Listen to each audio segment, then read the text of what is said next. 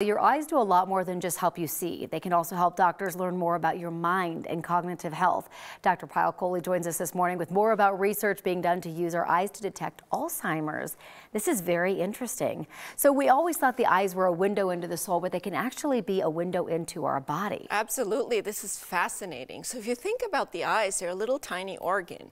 And the fact that you can look into the eyes actually tells you that you can sort of look into the organ under the microscope. See those tiny little blood vessels in the eyes, see the retina, which is kind of the computer screen of the eyes, and know what's happening in the other organs based on the changes that first happen in the eyes. And what's interesting is the changes in the eyes sometimes precede the symptoms. So they actually happen before you develop any of the other symptoms. And we see this with hypertension or high blood pressure. We see this with diabetes, where the eyes are sort of the telltale sign of the body as to what's happening. What is this like? Is it vision? Is it blurriness? What are they looking for? Yeah, so you yourself won't have any symptoms, but if your doctor looks into your eyes, what they'll see is they'll see increased deposition of a protein called beta amyloid. And in fact, that's what happens in Alzheimer's. The protein gets deposited into the brain, but here you're seeing it first deposited into the eyes. You'll see death of healthy cells, so you'll see kind of more healthy cells dying. You'll see lack of the repair cells. So our eyes have cells that go around doing kind of the repair work. There's fewer of those, and you'll see more inflammatory markers. And it's not just what you see, Corey, but it's also where you see it.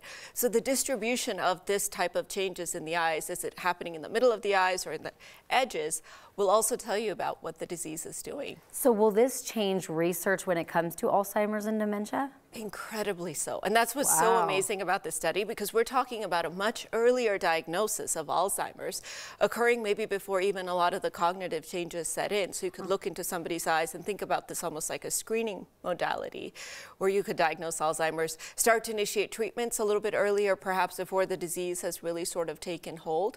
So that can completely change the landscape. You don't have to wait for those memory changes to occur. And then disease monitoring as well. So at this point, we don't have great ways to know what's happening to the disease, how quickly is the Alzheimer's progressing. We just sort of wait to see what happens with the memory changes. But looking into the eyes could tell us just how quickly that's happening. What about other diseases, like looking at this protein that's showing up and like comparing it to other things? Yeah, so I mean, that's what's really fascinating about this. It opens up the whole field of using what we call retinal biomarkers. So instead of checking a blood test or some other test, we look into the eyes as a way to monitor a whole host of diseases. And I mentioned hypertension and diabetes, but there's a whole lot of other diseases we can think about that are not eye diseases.